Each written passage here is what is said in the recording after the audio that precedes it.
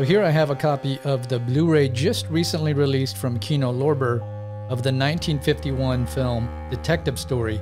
This was nominated for an Academy Award, and it stars Kirk Douglas, Eleanor Parker, and William Bendix.